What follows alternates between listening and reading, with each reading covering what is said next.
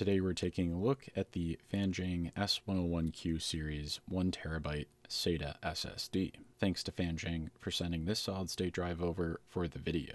These S101Q series solid-state drives are definitely in the mid-range for SATA drive options in 2024. These are really targeted for people adding bulk solid-state drive storage to a gaming PC or a workstation, or even breathing some life into a laptop if you have a standard SATA port. This SSD is rated for a maximum write speed of up to 510 megabytes per second and a read speed of up to 560 megabytes per second. The solid-state drive utilizes QLC NAND coupled with HMB technology as opposed to traditional DRAM in order to keep the costs low. DRAM-less drives definitely sometimes get a bad rap, but HMB equipped drives have really surprised me lately. They seem to be getting better and better. I would say that this drive is relatively fast, or as fast as most of the other SATA drives that I've used. HMB involves reserving a tiny amount of system memory to essentially replace that onboard DRAM for solid-state drives. This will help with endurance and overall performance of your solid-state drive. I set up this solid-state drive as a storage drive for games and files on my Ryzen 9700X test system. For reference, I'm running 32 gigabytes of DDR5 6000 CL28 G.Skill memory and my ASUS RTX 4070 Super.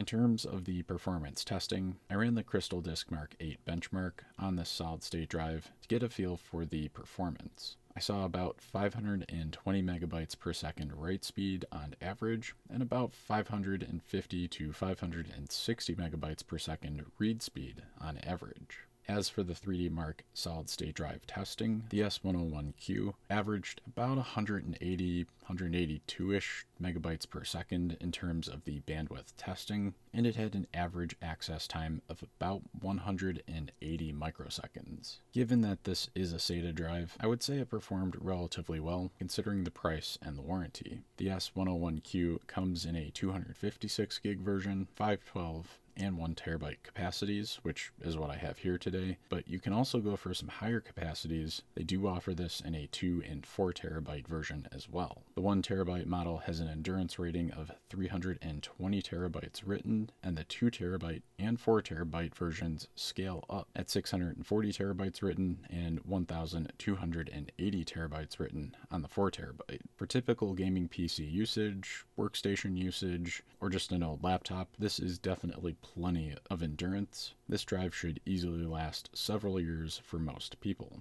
I always reference that I do have some older generation Samsung and Intel SSDs still going strong, and they're in the mid 200s in terms of terabytes written, so I'm pretty confident that these drives will last most people a very long time. Fanxiang warranties these solid-state drives for 5 years, which is quite good for a SATA drive in my opinion. Given that the drive is QLC NAND and it does use HMB instead of DRAM, I think it performed relatively well in the testing or benchmarking, and I really would not have an issue using this drive for games or files if I needed something that was a little bit faster than a hard drive, but I didn't have a huge budget for that storage. The S101Q kind of fits in perfectly in that scenario. Right now, the 1 terabyte version of this drive is going for about $55 on Amazon, and the 2 and 4 terabyte versions are going for $106 and $210. So definitely a little bit more value in the higher capacities if you can use it now, or if you plan on growing into that. We all know there won't be any shortage of sales on Steam, Epic, or GOG, so definitely something to think about. If you're looking for a brand new SATA drive, I definitely think this is a solid pick. I'll have an affiliate link to the 1 and 2 terabyte versions in the description below, as well as the entire test bench that I used in the video.